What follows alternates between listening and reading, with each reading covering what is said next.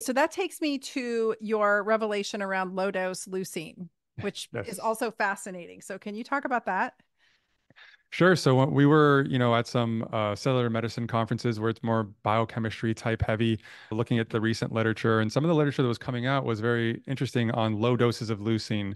Now, leucine is typically thought of as something that activates mTOR as it does. It's thought about for protein synthesis, and usually about 2.5 grams of leucine will stimulate protein synthesis and activate mTOR. But there were some cool studies showing that at low doses of leucine, it was doing something else and not activating mTOR. And it was actually decreasing the amount of NAD needed to activate sirtuins, which is very interesting because, those are a lot of the metabolic and a lot of the exercise type pathways that we pay attention to. Sirtuins get, a lot of buzz, NAD gets a lot of buzz, but not for what we're talking about here. NAD gets thought of as like this youth molecule, but the way we're looking at it is the way it's kind of transferring energy. And sirtuins are thought of as this longevity gene, but the way that we're looking at it is what are the downstream effects of activating these sirtuins. And so what they found is that these low doses of leucine can decrease the amount of NAD that you need to activate sirtuins, which is what stimulates the activation of PGC1 alpha that has to do with fat oxidation and mitochondrial function and the upregulation of antioxidant enzymes, everything that we talked about earlier. And so a lot of the studies started utilizing low doses of leucine with other co-activating compounds. So other things that stimulated that same pathway that had an effect on sirtuins or NAD. And there were some pharmaceutical companies looking at it with things like Viagra, sildenafil, with other things like low doses of resveratrol, low doses of B6. And so there was some really interesting work being done there with some human trials, and we saw decreases in triglycerides and a number of different things. But what we were so excited about was this is the same exercise mimetic pathway that we were always trying to stimulate. And so when we were looking at patients taking peptides or GLP-1s, all those studies were done with exercise as well. And so we thought if we can come up with compounds or other things that mimic these same pathways, it would be super beneficial. And so some of our partners in the pharmacy network were compounding low doses of leucine with small amounts of these other co-activating factors. And a lot of the physicians just reported back, tremendous results. A lot of the physicians they'll only prescribe GLP-1s with things like Leucinergy that has low doses of leucine with other co-activating compounds. It's just a very simple thing that you can do, understanding just a little bit about what low doses of leucine is doing to add to therapies to really further enhance therapies. And so Leucinergy is probably one of the number one selling supplements that we have because most physicians are prescribing it with their GLP-1s. So interesting work being done there. But I've always been fascinated by the improvement in NAD efficiency, not necessarily by giving NAD precursors, but there are all these other things that we can do to enhance our own endogenous utilization of NAD. And low doses of leucine is pretty interesting part of that.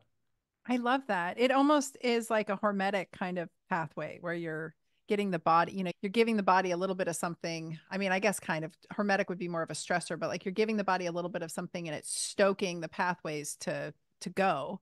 And Yeah. that's so cool because I remember when NAD came on the scene several years ago and it just was like, again, that more is better kind of attitude. I never bought into that Yeah. necessarily, Yeah. taking high And doses of it. yeah, we were all thinking about it, right? We understood what NAD was doing. It was doing some pretty amazing things. We can look at the pathways, but like you said, they were thinking more is better. And even with resveratrol's gotten like a really bad rap recently, but I don't know why it recently came out. We knew that resveratrol was an activating SIRT1, right? And we knew that very high doses of resveratrol can be actually pretty damaging to the mitochondria. But even back in 2012, we saw studies showing that when you combine resveratrol with low doses of leucine, it does activate sirtuins, right? Because it's decreasing that what's called KM, the substrate needed to activate sirtuins. And so it's just about finding the right dose and the right mixture and utilizing small doses. More isn't always better. Perfect example is a study what they did with low doses of leucine and nicotinic acid. So nicotinic acid or niacin has been shown to be great in reducing cholesterol. It's antithrombotic, anti-inflammatory, but people can't handle a lot of nicotinic acid or niacin because there's insulin resistance, there's nausea, there's a bunch of things going on. But they had this study with low doses of leucine and nicotinic acid, and they can actually found they can decrease the amount of nicotinic acid by 95% when in combination with low doses of leucine. So typically you'd give nicotinic acid in like 1 to 2 grams. They found that at a human equivalent of 75 milligrams, they can get the same therapeutic outcome when combined with low doses of leucine. So Wow. yeah, simple little things like that where you don't have to have the highest dose ever are just really interesting things. And of course, what you see in a preclinical model and what you see biochemistry wise isn't always going to work. But this is, luckily as pharmacists, we're one-on-one with physicians all day long and we get to see, is this stuff actually working or not?